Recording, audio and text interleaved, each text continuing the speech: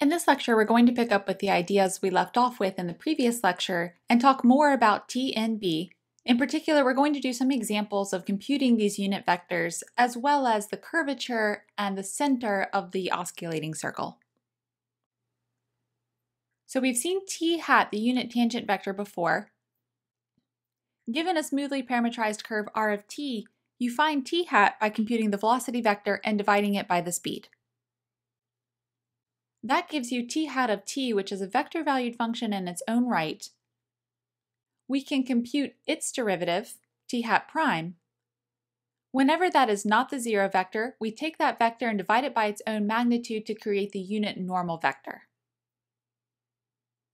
And then once we have those two vectors, they are unit length and pairwise orthogonal, which means that when we compute the cross product t hat cross n hat, that defines another unit length vector which is also orthogonal to the other two, and that is our unit binormal vector.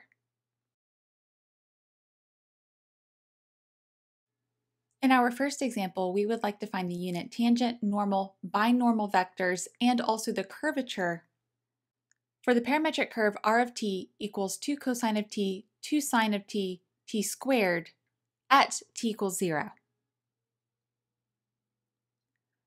I'm going to work out this problem, and what I'm going to do is try to distinguish when we need to treat these objects as functions of t and when it's safe to plug in t equals 0. Whenever we start a problem like this, the first step is typically to go ahead and compute the velocity vector. So don't spend too much time wondering how to start the problem. When you have r of t, go ahead and compute it to get r prime of t.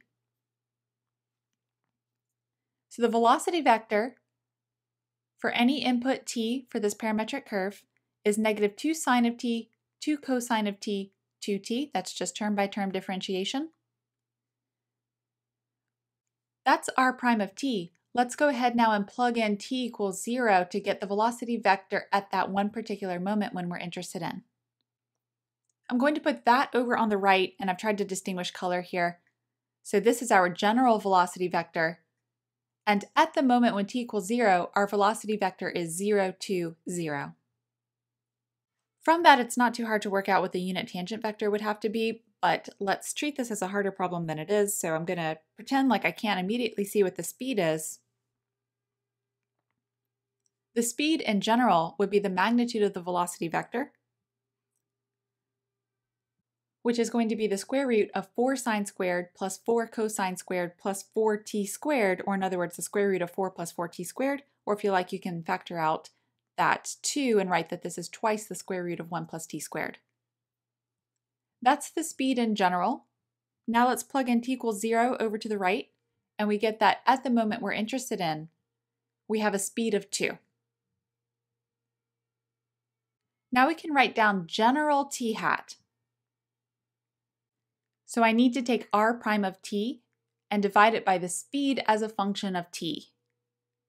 I cannot write down the unit tangent vector as a function of t if I use any of the specific quantities that we've already computed. You need here to work with general t. Okay, so we take this vector and divide it by 2 times the square root of 1 plus t squared, and we get this. I'm going to leave 1 divided by the square root of 1 plus t squared out in front as a scalar. For me, that's easier. You can bring it into each component if you want to, but I'd rather just keep that scalar out front. So that scalar, 1 over the square root of 1 plus t squared, times the vector negative sine of t, cosine of t, t. We are asked for the unit tangent vector at 0, so I can go ahead and plug in. When t equals 0, our unit tangent vector is 0, 2, 0. As I alluded to earlier, that's easy to read off of the velocity vector, right? So we want a unit length vector pointing in the same direction as the velocity vector, so you could have anticipated that this would have to be the unit tangent vector. To compute the unit normal vector n hat, we need to differentiate this quantity. So that's why it's so important to keep everything here as a function of t, because when we compute a derivative, we can't have plugged in a specific moment. We need to be allowing our input t to change. To compute this derivative, I'm going to use the product rule. So we have the derivative of the scalar times the vector, plus the scalar times the derivative of the vector. Okay, so the derivative of our unit tangent vector as a function of t, Using the product rule is going to be derivative of the scalar times the vector. That looks like this. So with chain rule for that scalar, and then I just leave the vector as it is, plus the scalar times the derivative of the vector.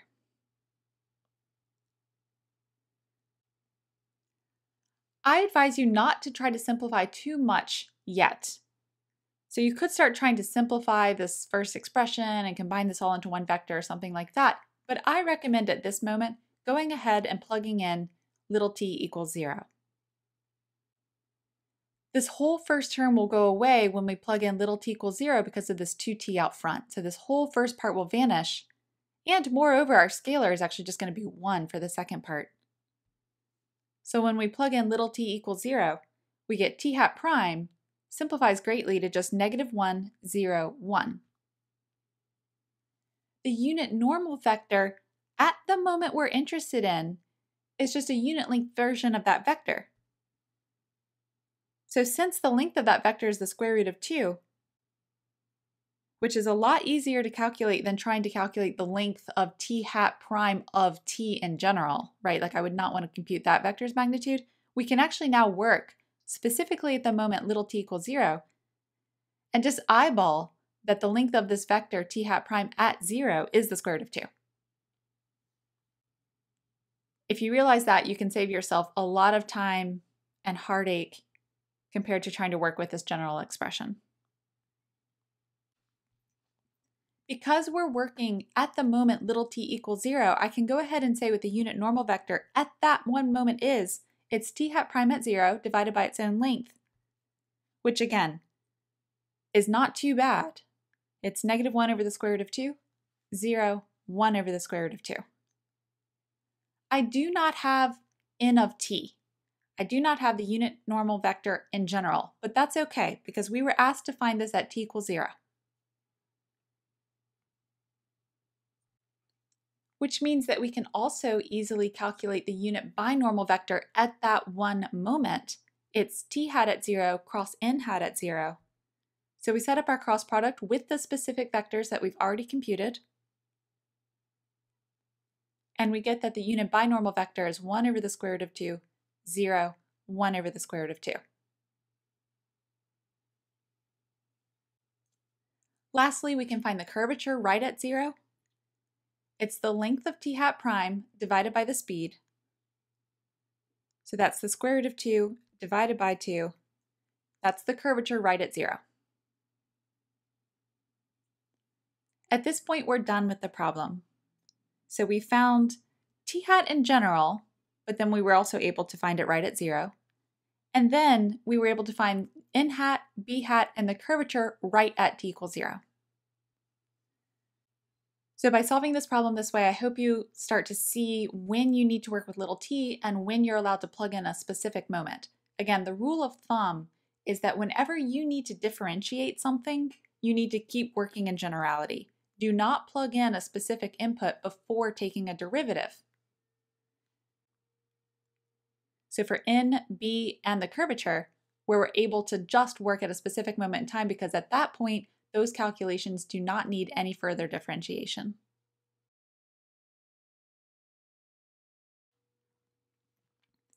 Let's do another example where we're going to work through most of those calculations, again, distinguishing when we're working with functions of t and when we're working at the moment t equals 0. This problem is a little bit different. We are asked to find the radius of curvature for the curve r of t equals t squared cosine of t sine of t at the moment t equals 0. So we're actually looking for rho of 0, not rho of t in general. Then we want to find the coordinates of the center of the osculating circle right at t equals 0. Okay, the phrase radius of curvature is new. This is a little bit of a strange phrase, but what it's asking for is the radius of the osculating circle. And the radius of the osculating circle is 1 over the curvature. So we need to find the curvature. In addition, we're going to be looking for the coordinates of the center of the osculating circle. The osculating circle lives in the osculating plane, which is the plane containing t and n. So it seems like we need to compute t hat, n hat, not clear if we need b hat. Okay, so we're definitely going to need t hat, probably n hat. We're going to need the curvature to find the radius of the osculating circle. So let's start computing. And again, the first step is usually to compute r prime. But before we do that, I'm just going to make a quick remark here that at the moment we're interested in, we're actually located at the point 0, 1, 0. I don't think I mentioned that in the previous example, but you can always plug 0 into your parametric description of your curve to see that we're actually at the point 0, 1, 0 in space. Okay, now we start differentiating, so let's compute r prime of t. Term-by-term differentiation gives us 2t, negative sine t, cosine t. I've written that on the left. On the right, I'm going to plug in the moment that we're actually interested in. So at 0, the velocity vector is 0, 0, 1. You might look at that and realize, hey, that's a unit length vector, so that tells us that I've already found t hat. But you could also compute the speed. We'll need this, so the length of the velocity vector in general is the square root of 1 plus 4t squared. So when little t equals 0, the speed is 1. So in general, t hat of t is 1 over the speed times the velocity vector. So that's 1 over the square root of 1 plus 4t squared times the vector 2t, negative sine of t, cosine of t. And at the moment we're interested in, it is indeed just the velocity vector 0, 0, 1, because that was already a unit length vector.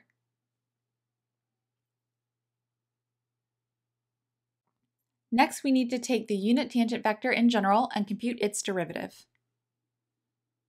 So t hat prime of t is again derivative of that scalar I left out front times the vector plus the scalar times the derivative of the vector. For me, that's a little bit more organized. And moreover, when I plug in little t equals 0, the whole first part goes away. That's not always the case, of course, but that's how it worked out for this example and the previous example. So at little t equals 0, t hat prime of 0 is 2, negative 1, 0. The unit normal vector is a unit length version of this vector. So then I can just look at this and say, hey, the length of that vector is the square root of 5. That tells me that at little t equals 0, the unit normal vector is 2 divided by the square root of 5, negative 1 divided by the square root of 5, 0. We need the curvature in order to compute the radius of the osculating circle. So the curvature at the moment we're interested in is the length of t hat prime divided by the speed. So that's just going to be the square root of 5. That tells me that at that one moment, the radius of curvature is 1 over the curvature. So that's going to be 1 over the square root of 5.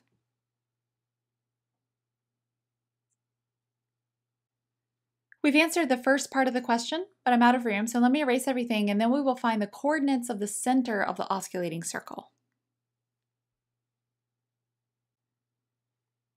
Now we're ready to find the coordinates of the center of the osculating circle at t equals 0.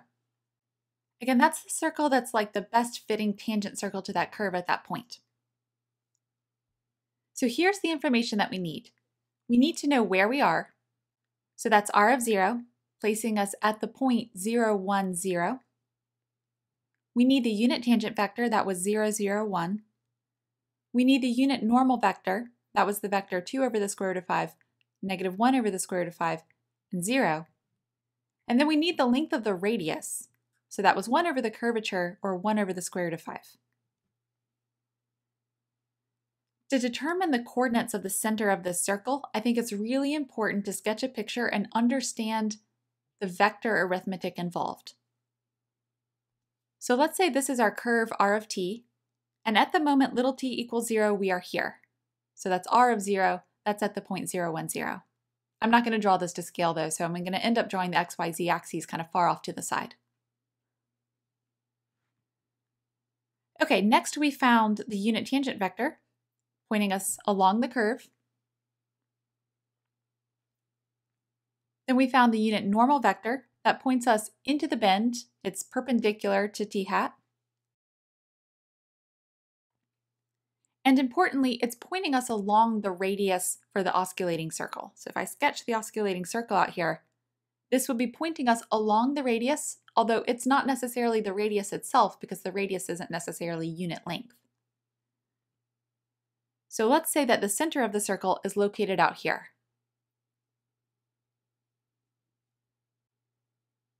We know that the length of the radius is 1 over the square root of 5. So again, this is actually not at all drawn to scale, but it's a general principle so that we can set up the equation correctly. How do we find the coordinates A, B, C of this point? Now to see how this works in general, what I'm going to do is first add in the origin and the coordinate axes. So here's the x, y, and z axes. Then I think it's important to understand which vectors are in standard position, which vectors are not in standard position.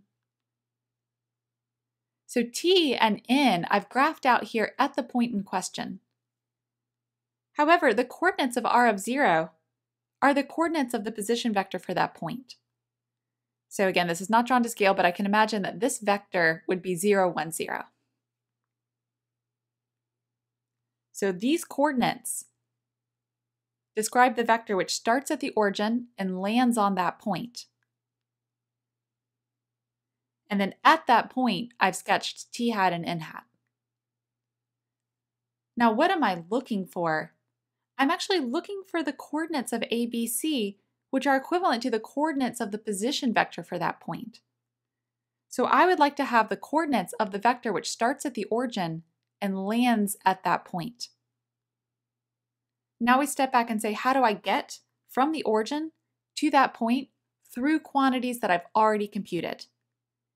And what you see right here is vector addition.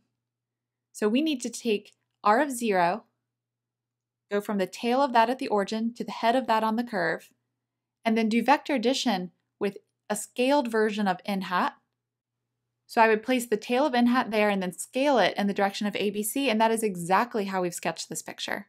So we're going to have r of 0 plus the length of the radius times the n hat vector. So written as a vector, because we're doing a vector sum here, ABC can be found as r of 0 plus the radius times the sense of direction. So that's going to be from tail to head, and then from tail to head where I'm stretching n hat in order to land right on the point ABC. Okay, that's the general principle. Now back to this problem. R of 0 was 0, 1, 0. The length of the radius was 1 over the square root of 5. That's the length we need to travel, and the direction we need to travel was the n hat vector, so that was 2 over the square root of 5, negative 1 over the square root of 5, 0. Now I just do coordinate addition, and we get 2/5, 1 minus 1/5, 0, or if you like it better, ABC are 2/5, 4/5, 0. That's the center of the osculating circle. So now we know that the osculating circle lives in the osculating plane. That's the plane containing t and n. The orthogonal vector for that plane is actually b hat, which we never needed to find in this problem. The center of the circle is 2/5, 4/5, 0, and the radius of the circle is 1 over the square root of 5.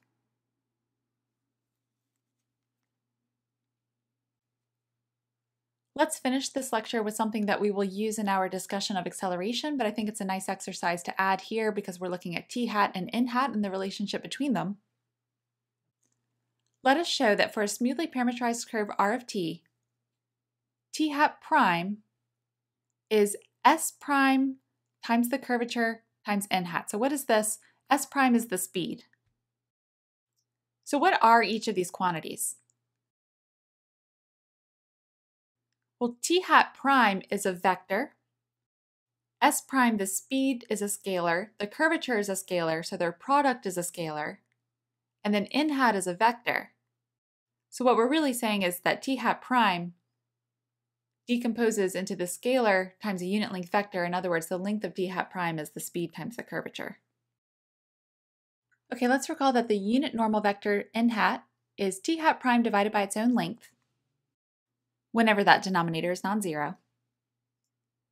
So this tells me that t hat prime is its own length times the unit normal vector. In other words, we've decomposed that vector into a magnitude times a unit sense of direction.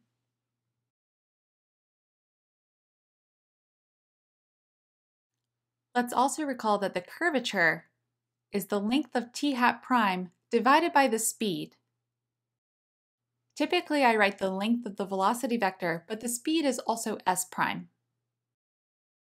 So this tells me that the length of t hat prime is s prime times the curvature, or the speed times the curvature. Combining the two gives us the formula that we're looking for. That finishes this exercise to do with t in b and also the curvature in the osculating circle. Thank you for your attention.